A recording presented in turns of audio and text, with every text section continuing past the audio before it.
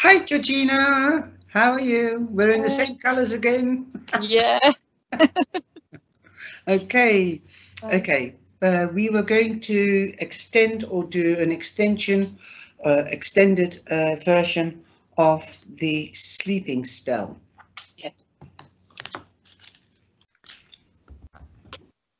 Shall I read through the full instructions that came with it? Yes, if you like. Okay, so this is for the sleep spell where you needed lavender oil and a white candle. You can use a tea light like what you're using for your spell, or you can get little spell candles as well that burn out within about half an hour, I think it is, which is what I'm going to use. So first, fill the bathroom sink with warm water, or you could use a bowl, before going to bed every night. Add 5 to 10 drops of lavender oil and splash the water on your face, the back of your neck, your wrists, elbows, stomach, knees and ankles. Then take the white candle into your bedroom and light it without saying a word. Walk clockwise 3 times around the room in silence, meditating on positive, restful thoughts. Imagine yourself sound asleep in bed, having the most restful sleep you've ever had. Finally, blow out the candle and whisper the word sleep, and turn in for the night. As you get into bed, feel the softness of the pillow on your head, and as you pull up the covers, imagine that you're in a protective cocoon, and know that as soon as you close your eyes, you will soon be lulled into a wonderfully restful sleep. This whole spell does not need to be repeated in full each night. Instead, simply splash yourself with the lavender water and light the candle for a few minutes each night before retiring, and then whisper sleep again before blowing it out and getting into bed. When the candle is completely spent, repeat the original spell with a new white candle. So I love how simple it is. Yeah. And I like it, the way it makes me already feel peaceful, and I was going like this with my eyes. It's also the way your voice, but just to say things calmly, that will also bring peace within you. Oh, Yeah. God, it's really working. I haven't even got the candle. Yeah, okay, next.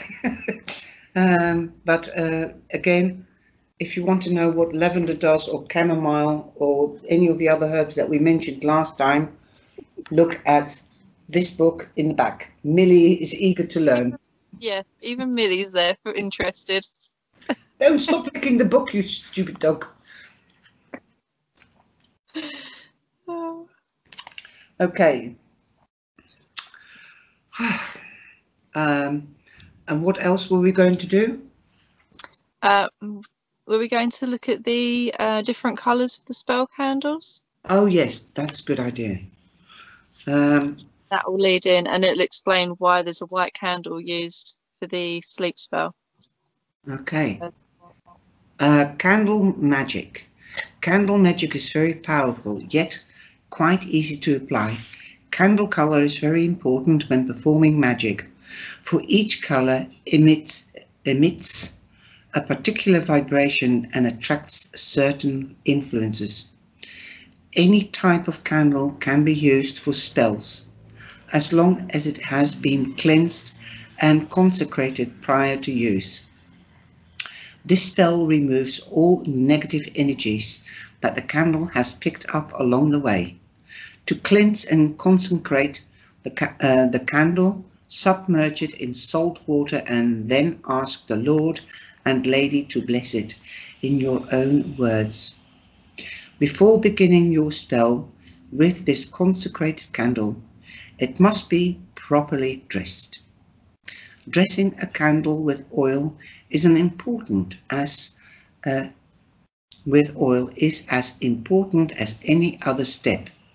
Use whatever oil you prefer, or what a specific spell asks you to use. I use myrrh oil unless otherwise specified. The direction you dress the candle is important. To bring something to you, rub the candle Rub oil on the candle in a downward motion from top to bottom, and to send something away from you, rub the oil up from the bottom to the top. Never make a back or forward motion, as this defeats the purpose. You can dab the remaining oil on your fingers onto your third eye, then say, "This candle has been consecrated in the name of the Lord and the Lady. May it burn bright and do my bidding."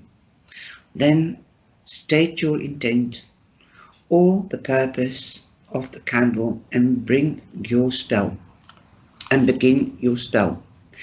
Here are various candle colors and their magical properties.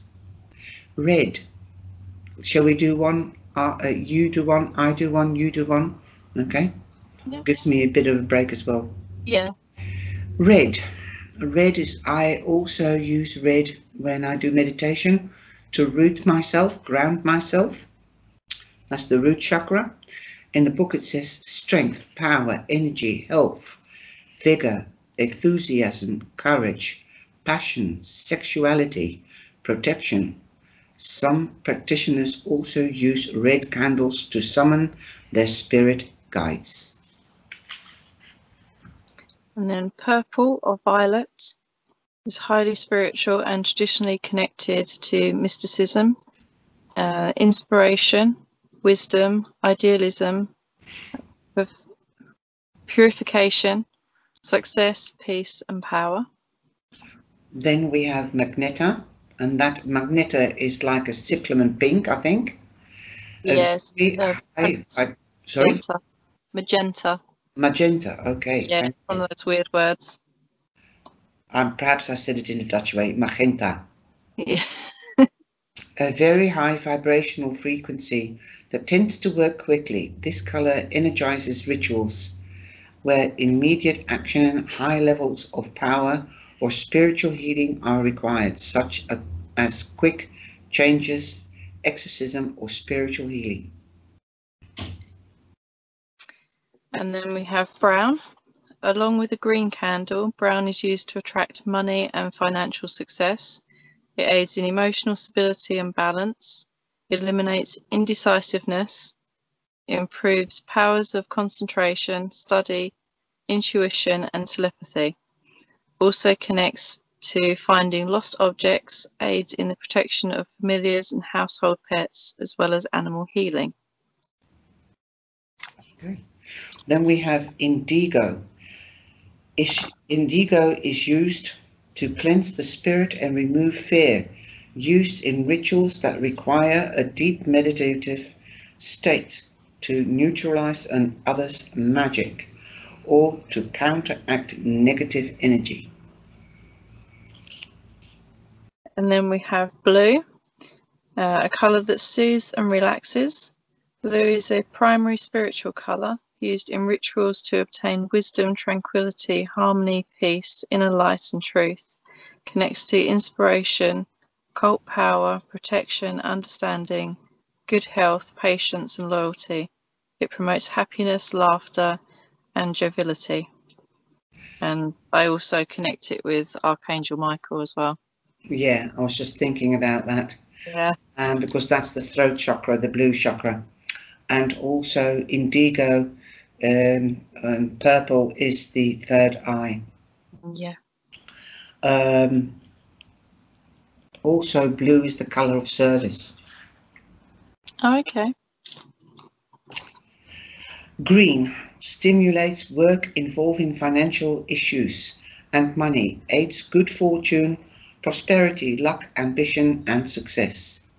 It is also an emotional soother and balancer, the heart chakra, used to counteract greed and jealousy. And then we have silver or grey, neutral colours that remove negative energy or influences and encourages stability. Useful when pondering complex issues during meditation and in magic. This colour often sparks confusion. Yeah. It also negates or neutralises when needed. Helps develop psychic abilities. And I associate it with our higher chakras as well. I think that would be the white one, wouldn't it? Yeah, well, we've got our crown chakra, but there's also 2 more that are higher up from us as well, which I've only recently learnt about. And one of them is silver and one of them is more of a gold colour. Like the halo. Yeah. Then we have black. When burned for positive purposes, this colour opens up the deeper levels of the unconscious. Black is used in rituals to induce a deep meditational state and is good for banishing evil and negativity. Connects to self-control, quite powerful. To self-control, quiet power. Quiet power, okay. And resilience, as it absorbs negativity and destroys it. Offers strength and support in spells. Protects from retribution and is also an aid during loss. And then we have white. A balance of all the colours. White is great for meditation, healing, spiritual enlightenment, cleansing, clairvoyance, and truth-seeking. It also assists with spirit communication, brings peace and releases positive energy. A white candle may be substituted for any colour candle. Then we have gold. White is the light, Archangel Metatron, crown chakra. Gold allows understanding, brings about fast luck or money, solar energy to heal all inner wounds, money smarts, prosperity, wealth, money attraction. Well, I better go and get a whole box of them. Plus green, plus brown. Something else that I've just popped into my head. A lot of the time when setting up an altar, we'll have a gold candle and a silver candle to represent the god and goddess. Yeah, so you've got high priestess. Get the tarot card for the high priestess, the white pillar and the dark pillar. Yeah. The yin and the yang, the balance, and the shadow work and the light work. And then we can go on to the herbs. I'm just going to name some of the herbs that you can anoint the candles with. Aloe. Aloe. That's aloe. Yeah. For beauty, protection, success and peace. Aloe has always been well known for its healing qualities from the plant or in gel form. It is often used on burns and can relieve poison ivy rash. Then you've got amaranth. How would you say that? Like that. Amaranth? Amaranth, yeah. Something along those lines. I've not heard of it before. Do you see the word next to it? Yeah, I'm not going to say that though. No. There's also another name for this herb, which cannot be repeated on live video. Sorry, guys. Sounds rather rude. It is, yes, it is. It sounds rude, but it isn't. It is said to repair broken hearts. Angelic root is angelic, for protection and also exorcism. This plant builds female and creative energy, bringing inspiration and helping new ideas to grow and build a foundation. Grow angelica in the garden for protection. Carry the root with you as an amulet. Burn the dry leaves in exorcism rituals. An aromatic herb. It is sometimes used to flavor liquor. Well, I'm just going to name a few. Aniseed, basil, bay, caraway, cardamom, I haven't even heard of that one. Cardamom. It's Yeah, I've only heard of that one stimulant to recently. the mind, and it warms the body.